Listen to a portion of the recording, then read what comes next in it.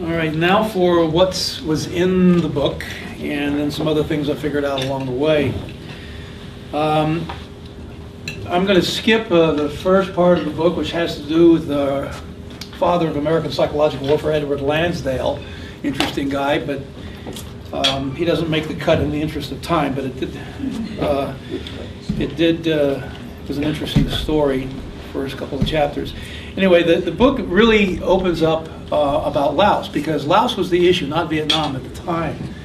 And what Kennedy was being told, Eisenhower told Kennedy that he would have to intervene in Laos. The communist forces, the Pathet Lao, reinforced by North Vietnamese regulars, were getting control of Laos. And it's landlocked by a bunch of important countries, Cambodia, Thailand and South Vietnam, and all the trails into those countries could have seriously threatened the existence of all those, the entire Southeast Asian peninsula. And so, but Kennedy said, no, I don't want to do that. I'd rather work out a neutral solution in Laos.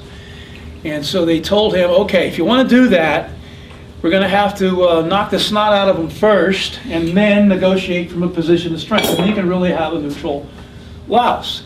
And the pro-American forces in Laos are prepared to do that. Phumi's forces, the pro-American forces in Laos. It'll take them about 3 days to cut to pieces the Pathet Lao, and then we'll be fine. And so what happened was the National Intelligence Estimate saying that was written in order to tell the policymakers, like the president and others, what the situation was. And I did that, by the way, for NSA for years on East Asia. I sat at the table at the CIA at the intelligence estimates and represented what I knew in the agency on lots of them. Anyway, in this particular case, there were 2 Army officers present who worked for the Army Systems Chief of Staff for Intelligence, who came from the North Vietnam desk, and they told the drafter, Abbott Smith, I said Mr. A, I didn't put his full name in my book, it says Mr. A, but I know he was the drafter, that the estimate was very flawed, that we had intelligence from a much higher level. He's talking about signals intelligence and human intelligence that showed that Phumi's troops would lose easily. And see, but Abbott refused to clear the room of the uncleared folks, and the estimate went forward as written, and so this fight occurred, and it took the Pathet Lao about 3 days to actually. There wasn't much of a fight. After a few shots, the Phumi's forces broke and ran, threw their rifles down, and swam across the river. So Kennedy was told a false story. This is actually what was happening, and that was not shown or shared with Kennedy. Where's my thing? I want my pointer. Can't find it. Oh well. Anyway, even from back there, this looks very bad, doesn't it? Here's North Vietnam. Here's Laos, and this is Soviet airlift. Thank you. Soviet airlift. And they are putting thousands of North Vietnamese regulars down here with the Pathet Lao, all over Laos, just before this battle that they're telling Kennedy that Phumi's forces are going to win. So they're telling him a complete lie about what's going to happen here, and not letting him know this is what's happening. Okay? And so after the loss, here's one of Kennedy's first press conferences.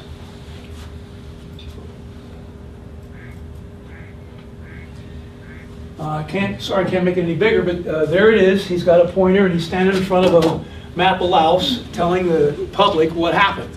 And now we're in real trouble, because they've got the plane of jars, they got everything. And so now, backed up against the corner, Kennedy does do what Eisenhower told him to do. He authorizes this huge buildup of forces. We had something like it called Desert Shield before the war in Iraq. Well, back then it was, I forget what the code name was. Anyway, the same thing. Every ship in the Pacific sailed for the Gulf of Siam, and about 100,000 Marines that were going to come wade ashore. Cedo Plan 5.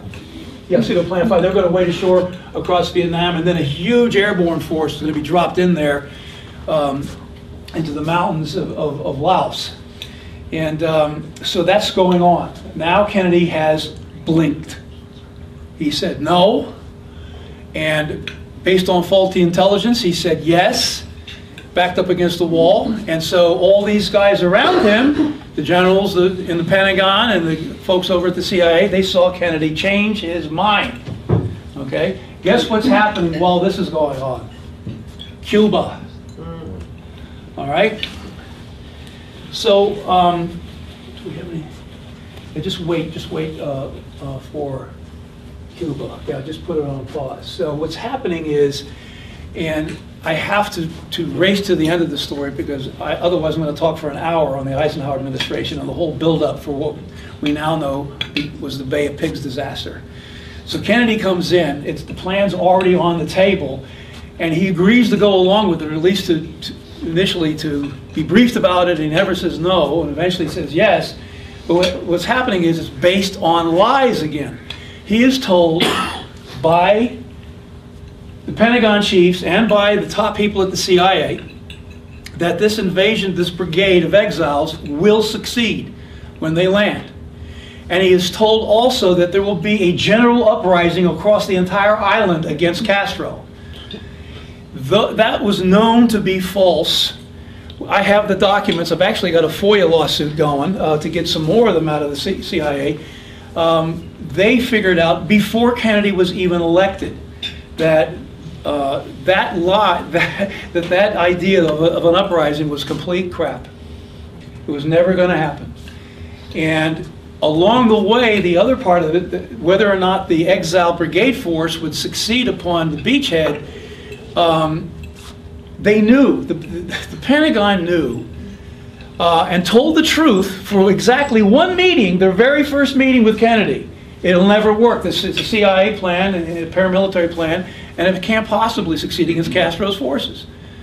And which was having all kinds of stuff poured in, tanks and artillery and a lot more equipment by the month during this time. And so they told him the truth. It'll never work. Well, about at the second meeting, when Kennedy starts demurring and folding his arms and not saying very much, trying to keep his cards close to the vest, they read him correctly.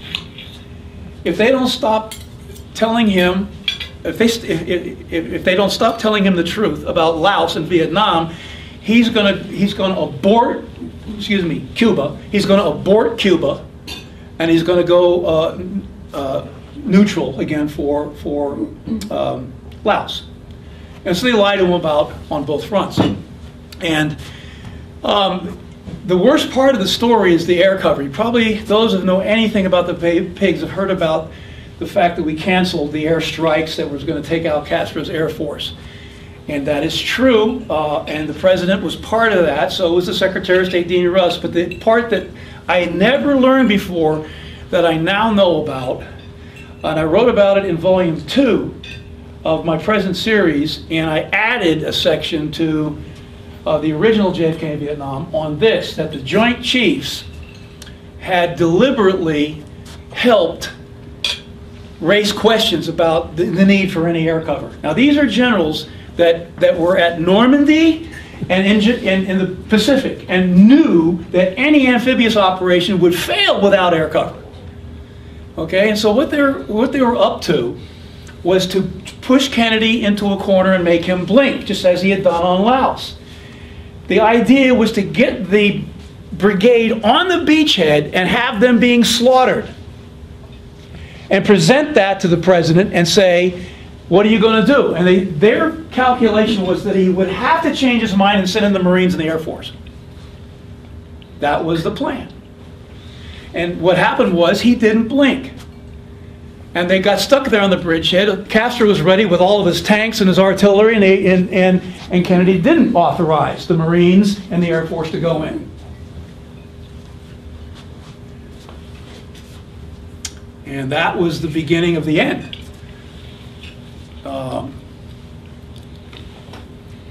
The national security apparatus, it was like an earthquake. He's going to fire everybody at the CIA. He's going to fire all the chiefs except for Shoup, the Marine Corps Commandant. He was a guy that liked Kennedy. Kennedy liked him. They're all going to lose their jobs. They know it. And things are going to change drastically. But what it does everything's going to go to Vietnam after that, right? Cuba's done, Laos is done, but I need to tell you a few things here and there about that. One thing, okay, let's go to the Bay of Pigs or less.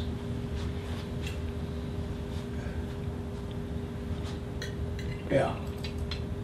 That's what happened to the main supply ship. That's where all their weapons and ammunition were.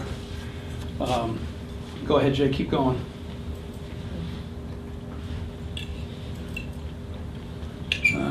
Half of them, those that didn't get killed on the beach, were all put in jail.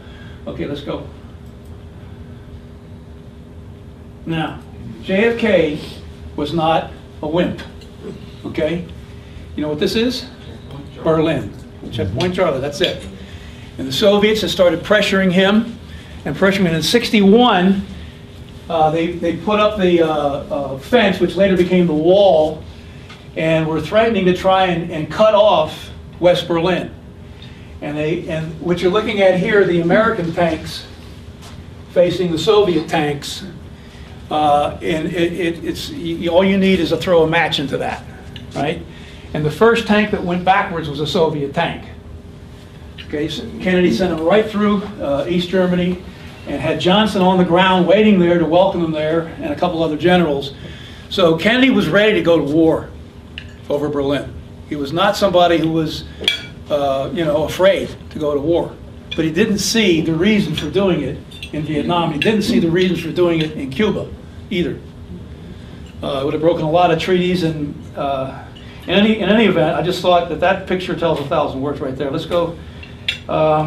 Probably just, number 9.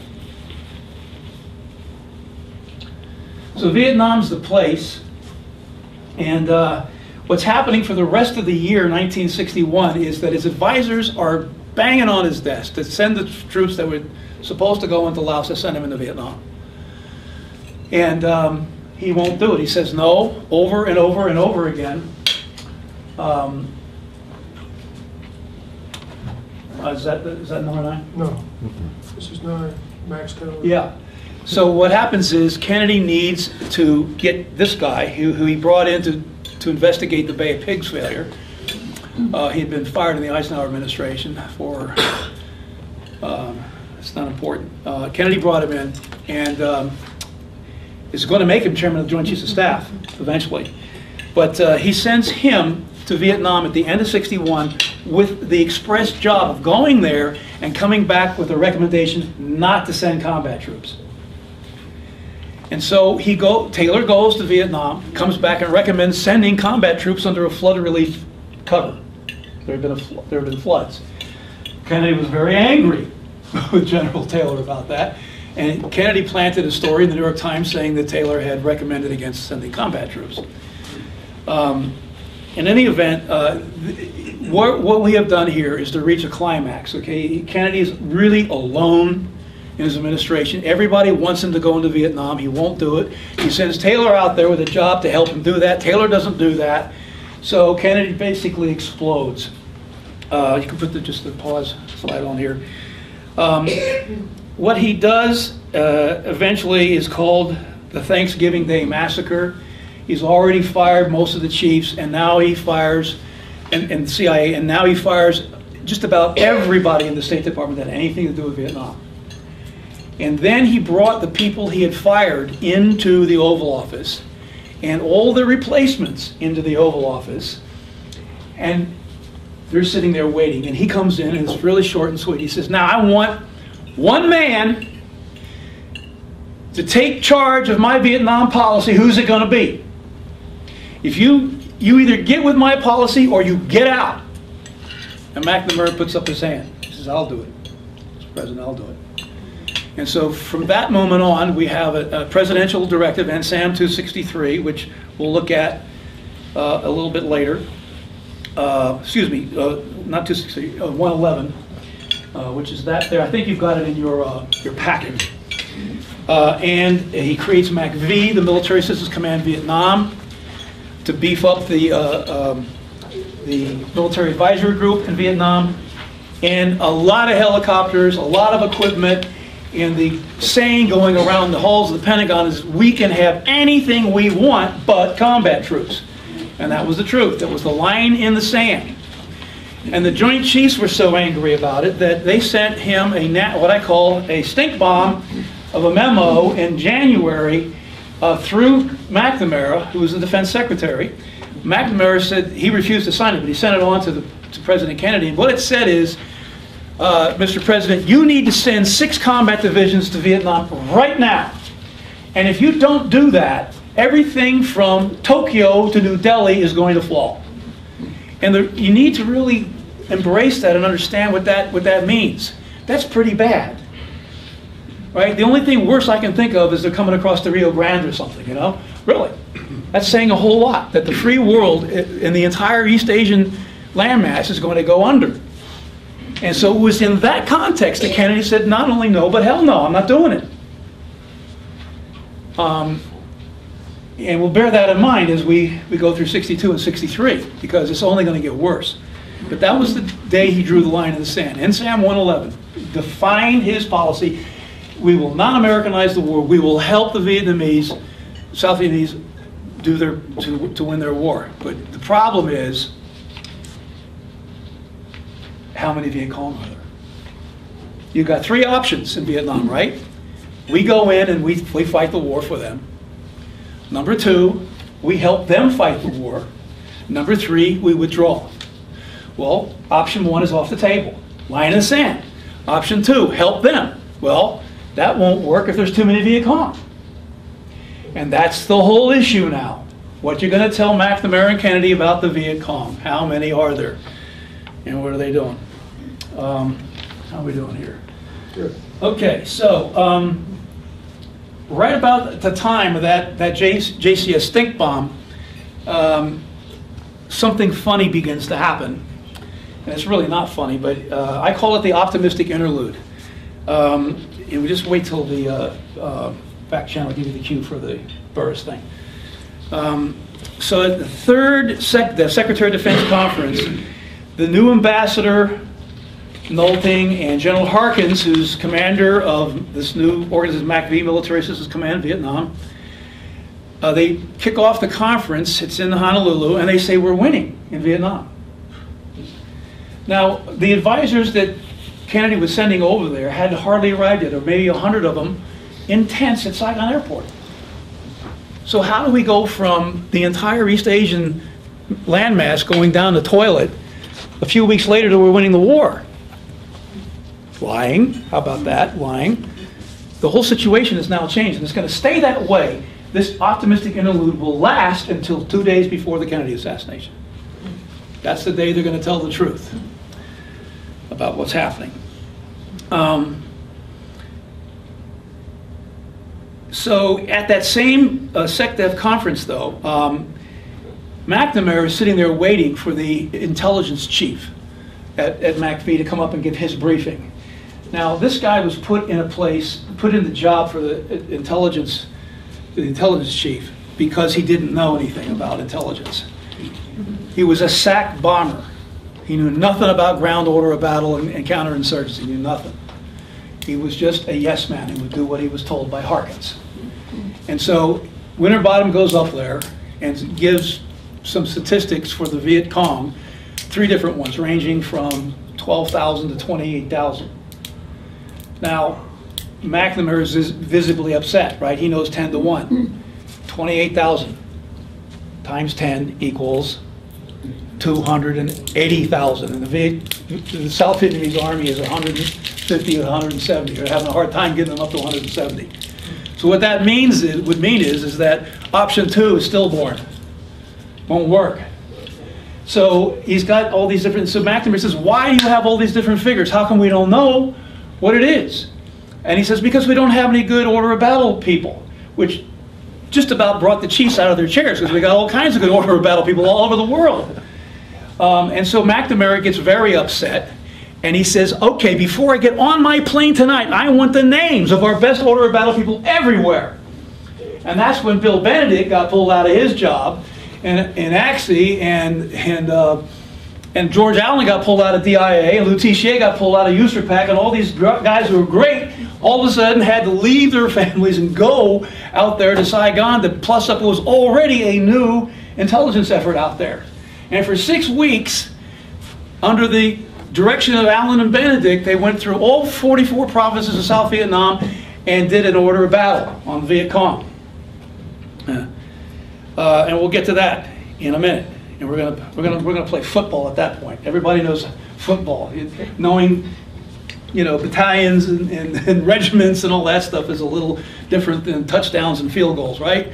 So I've done this in my classes a lot, so it really works. If we play football with the intelligence estimates, it makes a lot more sense. Anyway, one thing, you go ahead and put that burst thing. The truth was getting out of the USRPAC bulletins back to one person in Washington we know for sure, the Vice President. His military aide, Colonel Burris, was sending him, and this is just one example, I have like 8 or 9 of them in the book, that has the exact statistics on how bad it is and what's going on the battlefield. But not McNamara and not the President. But the Vice President, he knows what's going on. And that's a very disturbing thing. In the middle of this study, go ahead and put up 13. Yeah, it's in your packet, but this is a great quote. He was a really good economist, a Keynesian economist that Kennedy liked and relied on to put together his economic team, which I'm looking into now for volume 3 of my current series. But anyway, he sent him off to be ambassador to India, but he kept corresponding with Kennedy. And it's about this time that Kennedy sends him out to Vietnam. He does send him once or twice during '62. And Galbraith writes him this letter.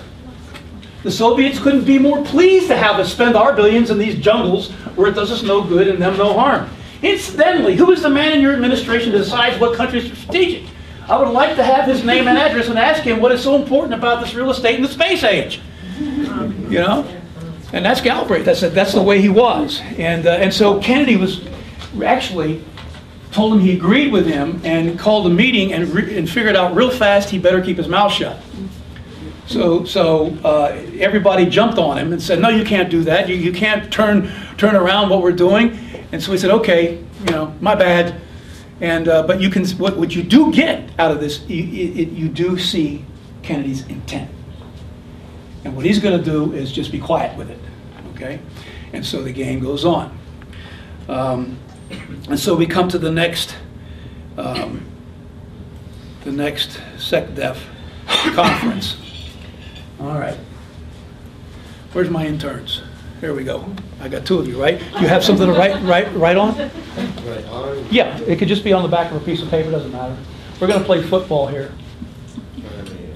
Okay, well, I'll give you mine. I've got it. Here. You okay? You good? Both got stuff to write with? Okay, so the first thing, this is the map that was used to brief McNamara. We call it the measles map. And I got this guy, he declassified it for me on the spot when I asked for it at the CMH in Washington. But this was the falsified map. They falsified all the figures. I'm going to show you that in the next couple of slides. But when they walked in the night before McNamara got there for the command rehearsal, they had forgotten that there were these these are 4x8 sheets of plywood, and that had these maps on them. And they had forgotten to adjust the map. The map still had all the real Viet Cong forces everywhere. And Harkins says, oh my God, we can't show that to McNamara, which became a subtitle in chapter 13. And so while everyone had to sit there and watch in front of the entire command, Harkins gives the orders while Winterbottom goes up and peels off the acid, especially this stuff. That's Viet Cong control. And they put it all white stuff, you know, government control all around Saigon. And I had an eyewitness who was there. The NSA guy was there, Bill Colby, who later became the director of the CIA. He was actually in the room that day. And I can say his name now. His name was actually Tom Glenn, the NSA tech rep. He was there that day, and I actually worked with him in NSA. And he told me, yeah, I saw it. I saw what they did that day. And so yeah, this looks bad enough, right? But it was much worse than this. This is the falsified map that they actually showed to McNamara. Let's go to the next slide. Okay. Now, this is the pertinent part, and I believe I put this in your packet too. If you can't read all this stuff up here. This is a comparison of the Viet Cong operations in the field versus the South Vietnamese government forces. Okay? And you really have to look at this thing pretty closely to see what's going on here. So, here we have the bad guys. The review of Viet Cong military activities. Since 14 April, this is 62. Since 14 April, there have been no VC operations as large as a battalion size. None. The largest one they had was only 50 guys. Present Viet Cong organized strength is estimated at 16,500. It was 50,000, finally cut down to 16,500. Now, why do you think that Harkins is using that number? Let's go ahead and times it 10, and what do you come up with? The number of 165,000, which is just the size of the South Vietnamese army. Now let's go over to the good guys. Royal Vietnamese Armed Forces. Since 21 March, there have been 40 operations of battalion of larger size. We're not going to out of them. We're just killing them, along with 400 field goals. You know, and the Air Force has done this, and so on. So you've got one field goal versus 40 touchdowns and 400 or several hundred field goals. It's not a contest, is it? And this is what's being briefed to McNamara. But those very perceptive among you will notice the dates. So if I went home and said, honey, the football game at James Madison was pretty good. You know, we really did really well in the second half. You know, we got all these touchdowns and stuff. My wife might say, well, what happened in the first half, right? Maybe. We got pretty wrapped up with that football team for several years. I did. Now, since 14 April, so here we are at basically end of the first week in May, right?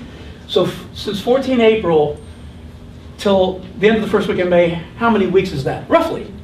3. Okay. Now, that's the bad guys. You're getting 3 weeks of data for the bad guys.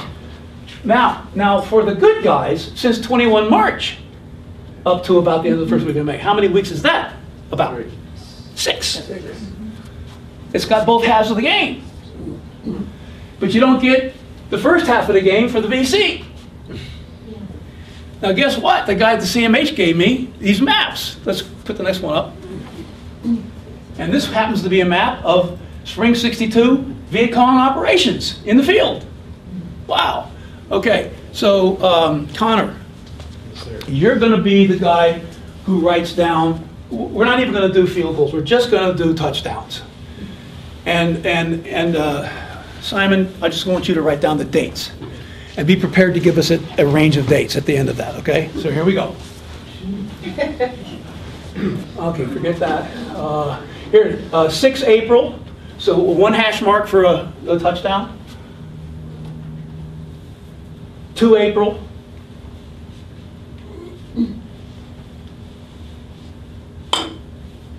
13 April. 9 April. 2 April. 1 April. 29 March. 6 April.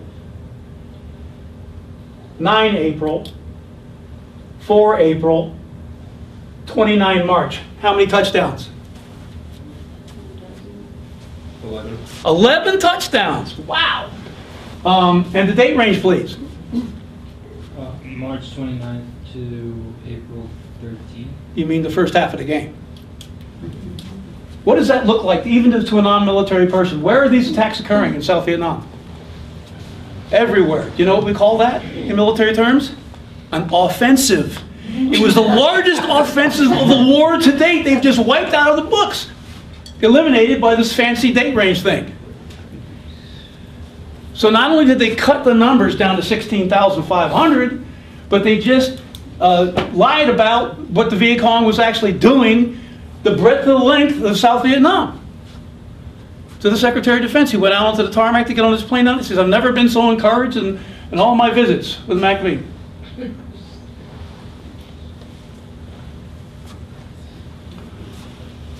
So I was happy that the guy at CMH could back up the exact story that these officers told me that they did. And that's when I sent Chapter 13 to McNamara and got his denial.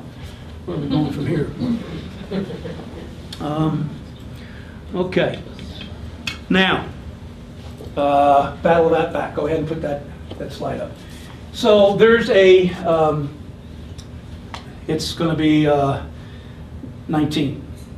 Oh, you want the next one? There was a battle where two companies, which is about less than 300 Viet Cong, ripped up 3 battalions of South Vietnamese ground forces supported by the 9th Cav, our most elite air assets in Vietnam. We lost a lot of Americans, we lost 5 helicopters, and that one right there is the command ship of the 9th Cav on the ground of the Battle of that back. At the press conference afterwards, the press reporters were asking tough questions, and Harkin said, come on, get on the team. You know, and so, but it was too late. The truth was getting out in the press. Kennedy was asking for unfiltered access to all of the cables coming out of CIA in Saigon. The Central Intelligence Agency was impugning MACV's figures. Kennedy was sending people out like Senator Mansfield and others, and they came back telling the same story. It was all hell was breaking loose, is what was going on in military terms. But it wasn't just military. What happened 2 months later in the spring, South Vietnam is basically 99% Buddhist. And after the French collapse, what happened at Geneva in 1954 is the country was split in half. And all the northern educated, French-speaking Catholic Vietnamese came down and took over all the power positions. And so what happens in the spring of '62, the Catholics are celebrating their religious holidays and flying their flags, and the Buddhists try to pull theirs out, and they won't let them do it. And you are alienating here the entire population of South Vietnam.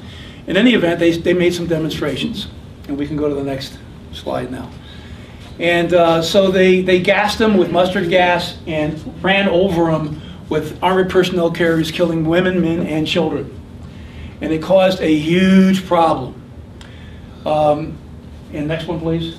The Buddhist monks, the senior Buddhist monks, would appear at intersections, and their colleagues would douse them in gasoline, and the guy, he lit the match himself. And they were doing this about 1 a week through the late spring and summer of 1963. So the political bottom fell out in South Vietnam because of the Buddhist crisis. Now, when I first wrote Volume 2, what I knew of the Kennedy withdrawal plan was that he was going to trickle out 1,000 guys during the election campaign of 1964 in order to silence the left, the people criticizing him for getting us in there in the situation in the first place. And then pull everybody out in '65 after the election so the people on the right side of the aisle couldn't argue against him. That was his plan. But the Buddhist crisis changed everything. Now he needs to withdraw the first 1,000 immediately in order to put it in concrete. And he needs a recommendation to do that.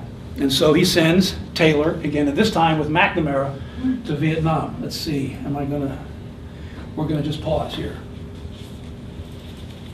So they go out there, and again the mission is to go out there, look around, go around the countryside, talk to peasants and count their ducks and chickens and stuff, and come back and say, we can get out now, we're winning the war. So what Kennedy wants to do is to take the story of success for which he was the target to prevent him from pulling out, and judo style, use it as the excuse for pulling out. We're winning? Good, we can come home now. So they do. They go out there and they do that, and they have this big report that they've written up. And about halfway across the Pacific, the Deputy Secretary of Defense, William Sullivan, encounters McNamara on the plane and says, "You can't do this. We're not getting out of Vietnam. We got to send more people in." And McNamara says, "Oh yeah, right, all right. We'll take this out of the report." And he does at the time. At the Kennedy Library, you can look at the McNamara-Taylor report and see that it indeed is gone. The withdrawal plan is not in the report. Anyway, so they get back to Washington. The helicopter lands on the South Lawn. They march in with a big leather-bound book. Everybody's sitting there for a photo op, and then Kennedy and McNamara get up, leave the room, go into the other room, and put the withdrawal plan back in the report. And there's a big catfight that takes place in the White House that day. And McNamara is sent out onto the steps to make the announcement, but not as Kennedy's, but as his own recommendation. And Kennedy actually is going to approve it a few days later secretly. He doesn't want anybody to know, because he still hasn't figured out how he's going to play this in the election campaign. But he's got to pull the first 1,000 out before in '63, or he's not going to ever be able to get them out. Okay, so that's what's changed. So let's go ahead to go to 263 real quick. What are we going to do here? There it is. This is the, you've got this one, I'm sure, in your packet too. This middle paragraph here is the President approved the military recommendations contained in 1B13 of the McNamara-Taylor report. And those recommendations are 1,000 out by end of '63, and here in this area of the report, everybody out in '65. Now, that decision was made on October the 5th. The announcement made by McNamara was October the 2nd, right? He sends McNamara out to make the recommendation. That's his optimism, not mine. But secretly, he does this on 5th of October. Usually when you have a presidential national security memorandum, it's going to be on the same date. It was on the 5th. And here, they're not putting it in writing until October the 11th because the interventionist found out and leaked it to the newspapers. So Kennedy's national security advisor, with George Bundy, said, "Mr. President, if it's in the newspapers, we might as well put it down in the document too." So they did. And this is it. This is the document. This is the withdrawal order from Vietnam approved by Kennedy. And we go one more. And we actually have, go back, we missed one. Go back to, yeah, so this is actually minutes of the meeting on the 5th.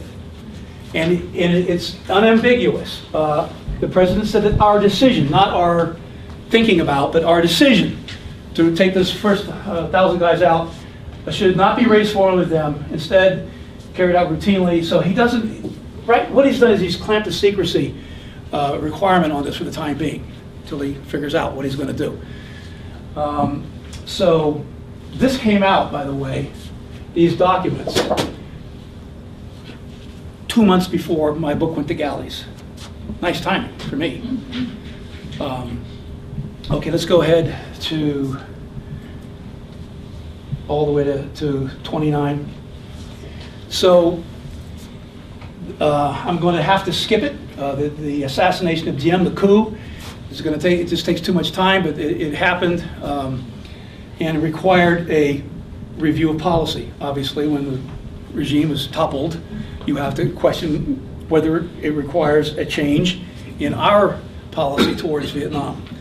And so that was done at Honolulu on 20 November 1963. McGeorge Bundy was there, and his typewritten notes of MSAM 273 I have, and I've got hold of him, and I believe Ali transcribed the telephone transcript of the interview, but he acknowledged that it was his typewriter. And this is the first one, right, Jay? Is this 29? Yeah, that's Okay. 29. Yeah, just stay there. So it's several pages. The first part of it is pretty benign, doesn't really say very much. Go to the next page. There's something wrong here, Jake. Wait a minute, go back. I gave you the wrong, I meant 25. Okay, 25. Yeah, that's the final MSAM. Is this 25? Yep. Okay, this is McGeorge Bundy's typewriter. And you can see that Kennedy is one day away from a bullet, a couple of bullets, maybe a lot of bullets, in Dallas, Texas, 11/21/63. This is the original version of the NSAM that came out of Honolulu. And let's go next one, Jay. Page 2. Most of these are happy to glads until you get to paragraph 7. That's the next Next one. one. Okay. With respect to action against North Vietnam, there should be a detailed plan for development of additional government of Vietnam resources, not American resources, government of Vietnam resources, right? They've put on the table, the war's being lost, it's critical in the Delta, we need to intensify the war effort. George Bundy knows his boss. So he takes back to his boss a recommended version of this NSAM, this new presidential order, where whatever we do against North Vietnam is going to involve additional government of Vietnam resources. You know where I'm going with this, don't you? You see these 2 hash marks in there? Okay, that's not happy to glad. That's like get rid of that paragraph completely. I said, Mr. Bundy, who told you to do that? And he said, Lyndon Johnson. And that was on the weekend of Kennedy's assassination. Let's go ahead, keep going now, Jay. And keep going one more time. That was after the assassination, No. or before? It's the weekend of the assassination. So that would have, the actual hash marks would have been done after the assassination, but the document itself was before. Right, but Okay. the hash marks came out. Correct. He's going around getting everybody, he's going to the SecDef, he's going to all the decision makers, the policy makers, getting their input on his draft. And so Johnson told him to get rid of that. Go ahead. This is the final version now. November 26th is Monday. Monday after the previous Friday when Kennedy got shot. Let's go. Next one. And paragraph 7 now. Planning should include, doesn't even, the subject's even gone. North Vietnam is not even there anymore. But you see it here, so it came back in. But anyway, planning should, what you need to do is pretend that you're a war planner. That this is the presidential order for what you can do. And you're a senior war planner in the Pentagon, and this is what you're able to work with. And what we want to do is to include different levels of possible increased activity. And in each instance, what's it going to do to North Vietnam? How can we deny it? Possible North Vietnam retaliation and other stuff. So what can you do here if you're a war planner? Anything you want. There's no restriction on you. There's no limiting it to South Vietnam forces. Let's go ahead, next slide. Again, next one. Okay, and just so you can see, you can just look at it. If you're a war planner and you see this, you can only do certain things. You see this, you can do whatever you want. You can Americanize the war. And that's exactly what happens before the weekend's over. Let's go to the next slide. Is it going to be, what is it going to be? Yeah. So, one of the biggest things that came to me in the second edition, because we retyped this manuscript, was the role of General Taylor. In the time between NSAM 263 in October 1963 and the assassination, and what happened in Honolulu, General Taylor does 2 things. Number one, he guts the 1,000-man withdrawal plan. And instead of real units, it's just paper shuffling, people coming, their assignments are up and other people coming back in. So it's just, he guts the withdrawal plan. That's one, and he doesn't tell McNamara. He tells Admiral Felt out at SINCPAC and others, but he does not tell his boss McNamara. So McNamara and Kennedy are not told that the withdrawal plan has been gutted. And Kennedy was specific that it had to include real units. Number 2, During that same time frame, he ramps up a program called Op Plan 3463. It becomes 34A. And this is the Americanization of the war. About 100 different operations from little pinpricks to the B-52s. And attacks along the coastline of North Vietnam.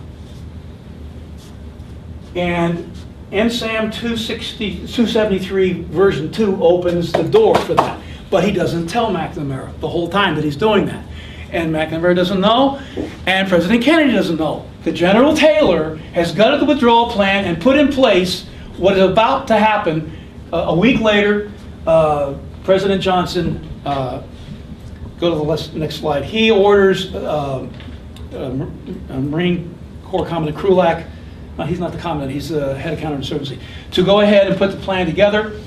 And within a couple of weeks, the first U.S. Navy raids against the coast of Vietnam are away. Okay, and the second round of them in early summer happened in the Gulf of Tonkin. You may know about this, the Gulf of Tonkin Resolution, a blank check from the Senate and the House of Representatives to President Johnson to go to war, to make war against North Vietnam. But it all happened right there in December '63, and it was NSAM 273 that opened the door for that.